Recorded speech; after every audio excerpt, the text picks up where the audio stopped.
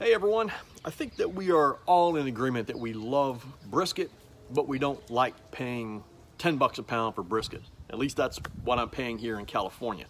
It's very hard to find brisket in a grocery store, so I usually have to go to a butcher. Matter of fact, this butcher right here, Adams Meats out in Folsom.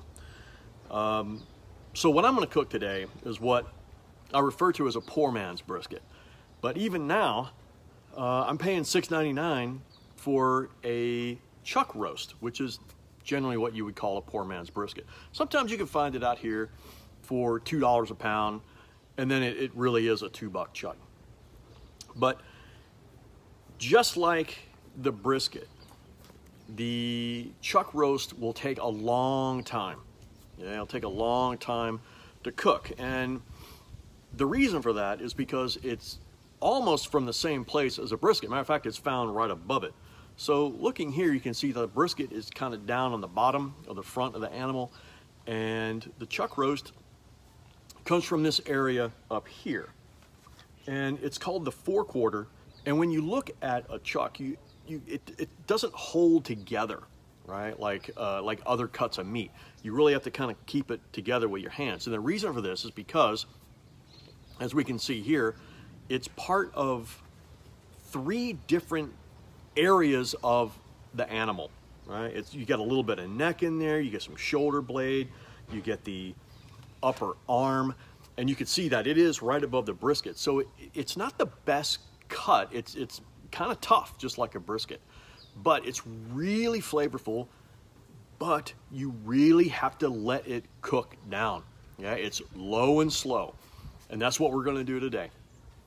But this chuck, we're going to make this poor man's brisket, but it's also a great cut if you just want to grind up hamburger, because it's got all that fat in it. It's really flavorful. It's good for pot roast. It's good for like beef stew, because all of those things take a long time to cook, right? Like if you're doing, oh, there's my grill. There we go.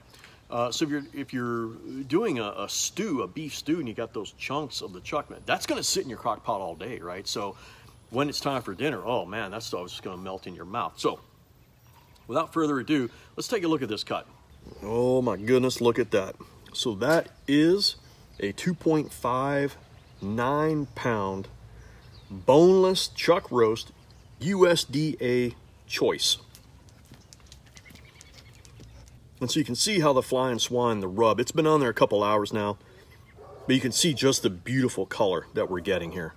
So I usually get USDA prime because it typically has more marbling in it. And for a tough piece of meat like this, you want as much marbling in there as you can, so that when you're cooking it low and slow, all that nice fat that's just intertwined between the fibers and the meat just melts, it renders down, and just makes it, oh, so juicy and delicious. Yeah, but that's all right. We're gonna make this one work. So I'm using flying swine rub, and it's an incredibly aromatic rub. It gives the meat an awesome flavor, right, before you even put it on the grill. Now, some people only use salt and pepper, which is what traditionally they call a Dalmatian rub. I just use what tastes good to me. Yeah, and so I really like this rub. You can find it online. I'll put a link down in the description.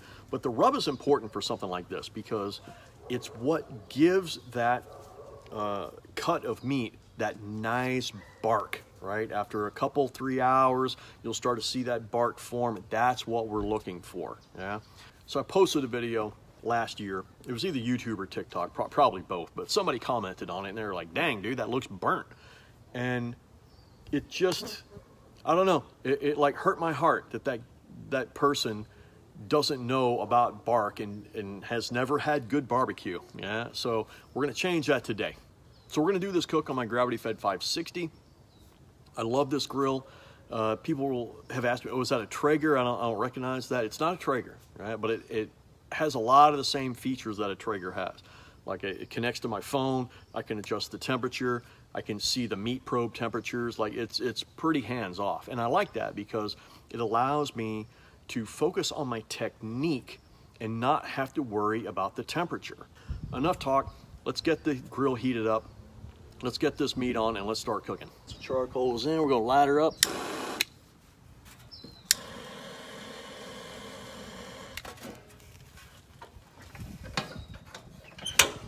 All right, so you can hear that fan blowing behind me.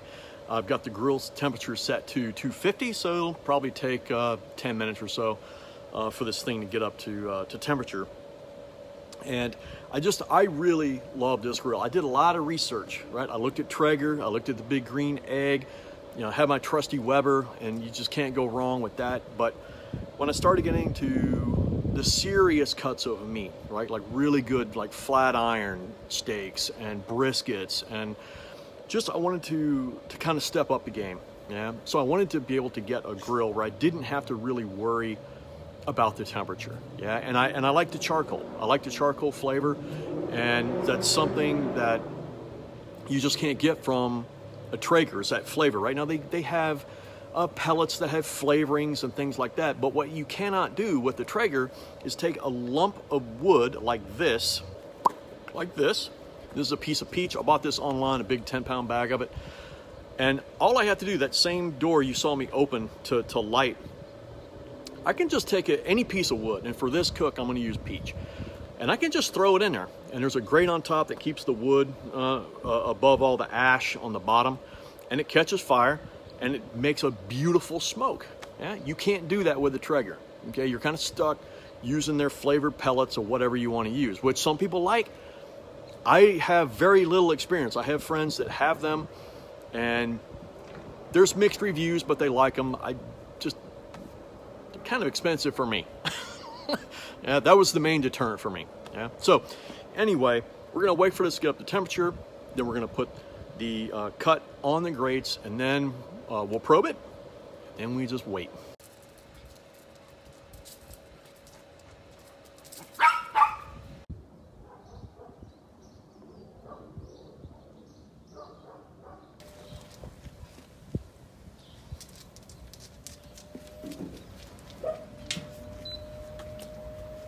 All right, so the meat's on, it's probed.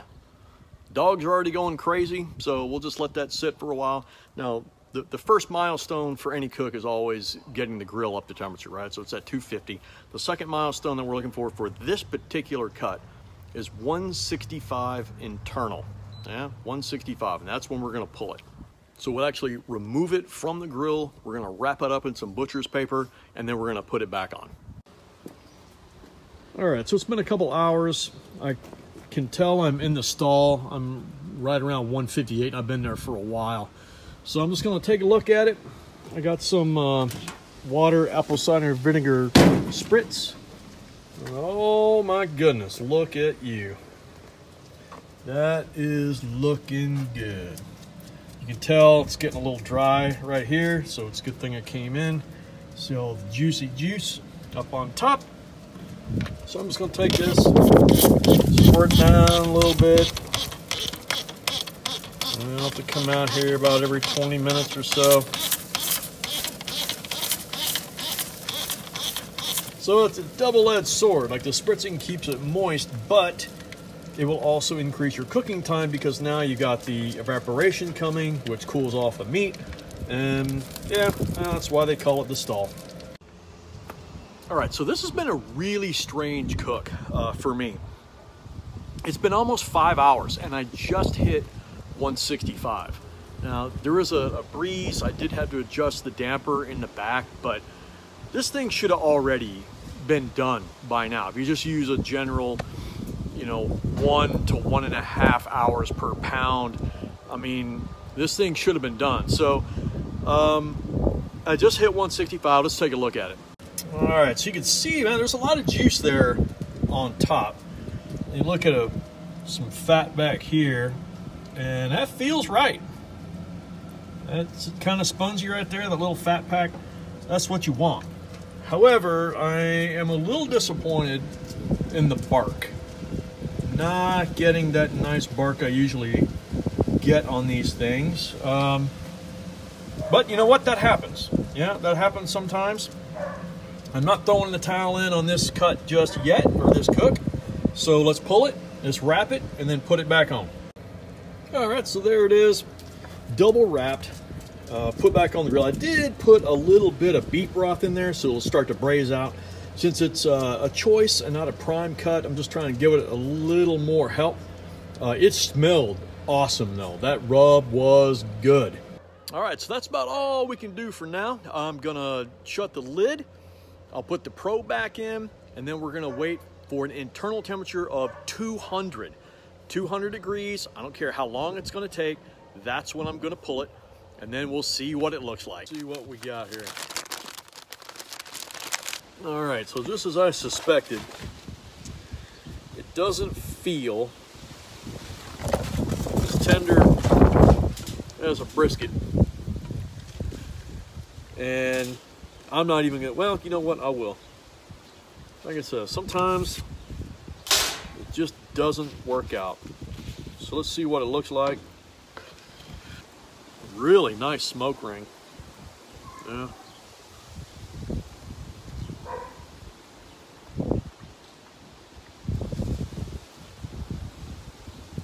It's good flavor. I still think this is salvageable. So at this point, now of course, you know, the company that we had last night, luckily it was just us and we just ate the sides and not the meat, right? But there's a couple different things that you can do at this point. Of course, it's kind of too late if you have company and you were doing this the same day that you were going to eat it, which, you know, most of us would do. But there's two things that we can do here. First one is what I call the Arkansas crutch, and I have it ready to go in the house. And that's where you just put this thing in a crock pot, and probably 4 hours, and it will just melt in your mouth. I guarantee it. You can also just throw in the towel and make some burnt ends out of it. Yeah, burnt ends are so easy. Once you get it cooked, you just slice it up into 1-inch cubes, put it in a pan with honey, brown sugar, barbecue sauce, lots of butter, and you just let it cook down for a couple of hours. And I've made those before. You can check out a video on that. This one, I think I'm just gonna go ahead and put it in the crock pot, and we'll see what happens. Okay, so it's been in the crock pot for a couple of hours. I just probed it and it's 200 degrees. It's definitely done. You can see here that still got that good smoke ring. Like, it's really coming apart, really easy. Not as juicy as I would like, but could probably leave it in there a little longer, but it's probably about as good as it's gonna get. Okay, so, and it does taste okay. So there's still a couple different things that you can do. You can eat it as it is and it would be fine. Or you could make those burnt ends with it.